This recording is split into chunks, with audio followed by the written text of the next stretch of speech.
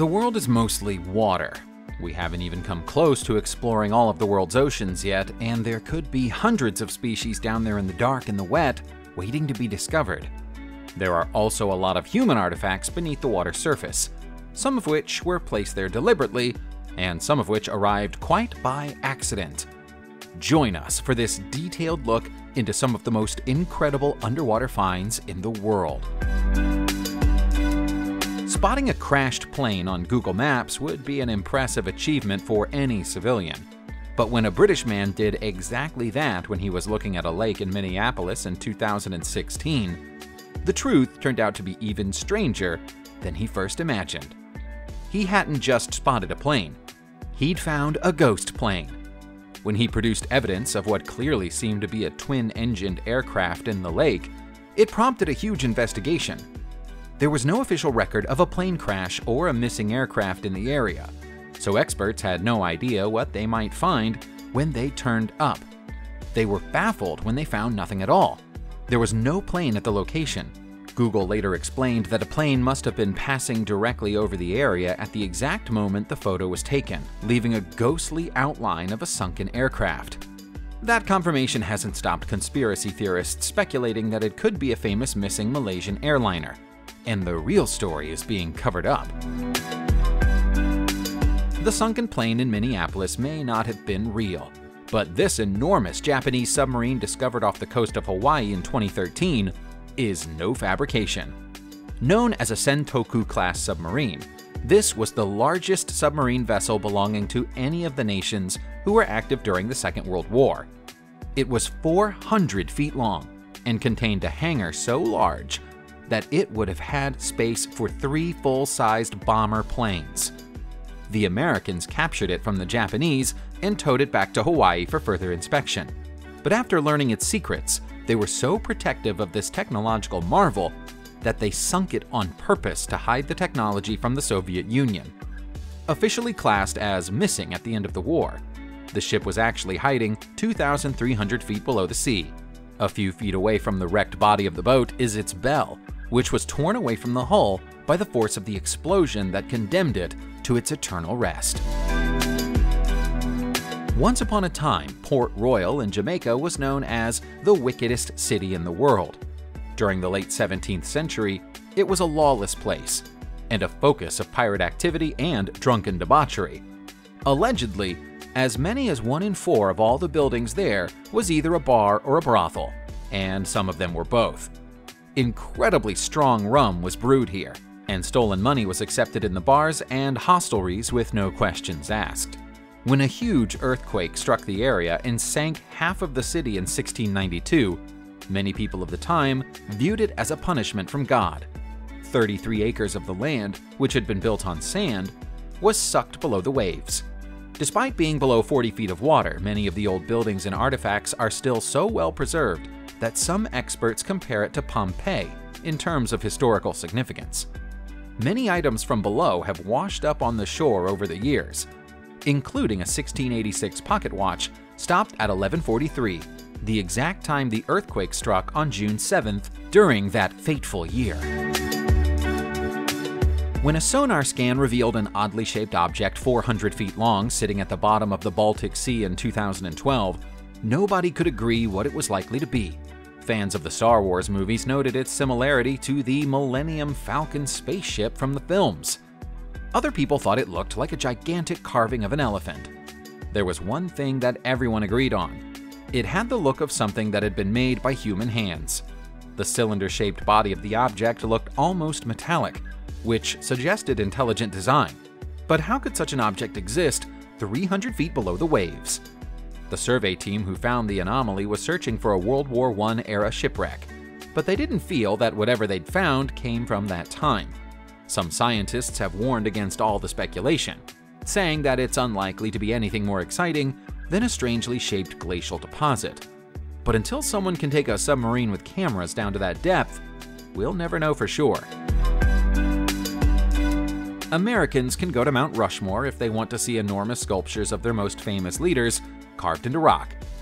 If Russians want to do the same, they need to head to Crimea and look underwater. There, they'll find the Cape Tarkankut Underwater Museum, also known as the Avenue of Leaders. The first statues were placed below the waves back in 1992 and represent busts and heads of various communist-era leaders of the USSR. The figures are neatly lined up on racks and shelves and would make for a great display anywhere on the land, but putting them on the seabed seems to be a bigger draw for the tourist divers who come to see them. So far, more than 50 famous faces have been committed to the water, but more are added to that collection all the time. Cape Tarkankut is an area of outstanding natural beauty, with clean beaches and clear blue waters. In fact, on a good day, the sea is so clear that you can see through all 30 feet of the water above the statues and admire them from the surface. Sea levels and shorelines change over time. There are areas of the world that are now land but were once below the waves, and there are parts of the sea that were once land. Because of that, we sometimes find ancient human-made wonders sitting deep underwater, such as this giant Mediterranean monolith. The 10,000-year-old rock was discovered 37 miles away from what's now Sicily and has been broken into 3 chunks. The holes in those chunks prove that the rocks were shaped by humans, though, and are therefore a relic of the people who once lived in the Mediterranean basin before their islands slipped underwater. The most likely explanation of the monolith's purpose is that it was likely once positioned on the shoreline, and so it would have served as both a warning and a welcome to passing sailors, giving them a place to anchor their ships, but also alerting them that the water was about to become shallow. In that way, it would have served the same purpose as a lighthouse. If you want to go and see some elephants, you have a few options. You could go to a local zoo and see some of the great beasts in captivity. You could also head out on safari and see them in their natural environment. Now Thailand offers you another option. You can see them underwater. Don't worry, they haven't started drowning elephants for your entertainment. These are enormous concrete elephant sculptures installed in Siam Bay in 2006 for the amusement and entertainment of the divers who visit the region. The elephants are actually just part of the site.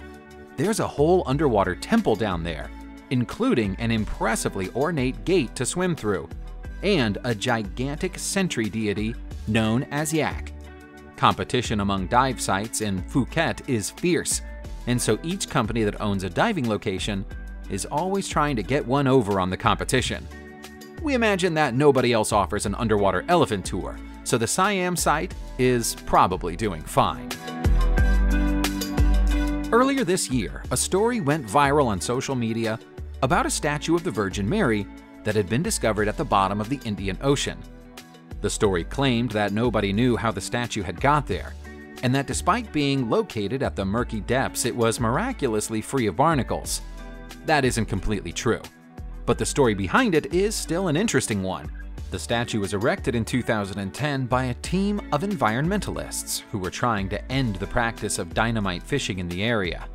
They were concerned that the practice of using dynamite in fishing was killing an excessive amount of marine life and also damaging the coral.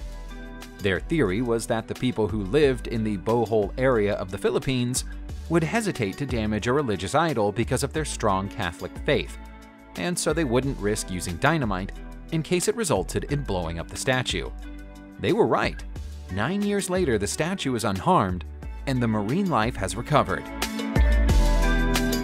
Most superstitious people will tell you that disturbing a Native American burial ground is a bad idea, because it will result in hauntings and curses. If that's true, we wonder what fate awaits the person who found this one off the coast of Florida. They had to go to great lengths to disturb it. It was underwater, and it had been hidden for more than 7,000 years. The discovery was made when an amateur diver alerted authorities to possible human remains after she spotted bones during a dive in 2016. Officials investigated, fearing a possible recent homicide, but instead were amazed to discover an incredibly well-preserved Native American gravesite. The tiny site covers only 3/4 of an acre, which is possibly how it's evaded detection for so long. At the time that bodies were laid to rest here, it would have been on the shoreline of Venice, and any water at the location would have been little more than a freshwater pond. When divers found gold objects at the bottom of Lake Titicaca in April 2019, they'd located more than just a treasure trove of precious metal. They'd found evidence of an ancient religion that might shed some light on how and why the Tiwanaku state became so dominant in ancient times. As well as the gold, they also discovered shells and animal bones that showed the telltale signs of ritualistic slaughter.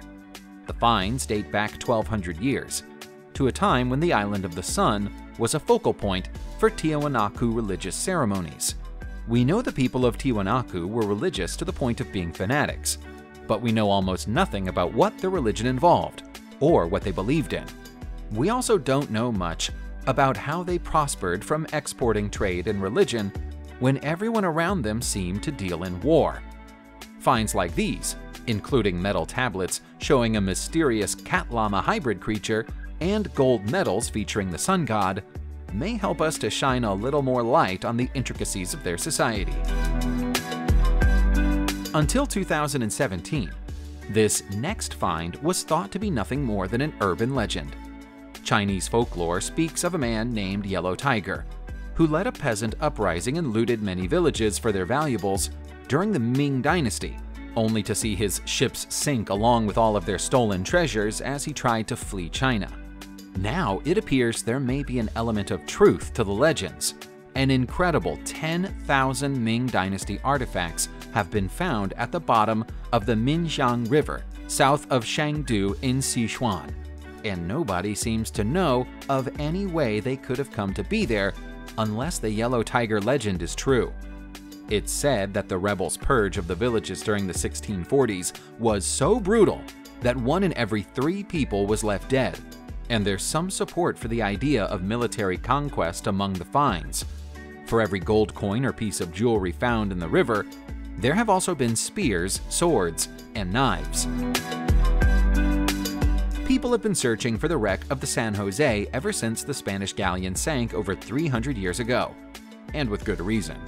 If the records and stories of the era are to be believed, it went down with a collection of treasure worth more than $17 billion on board.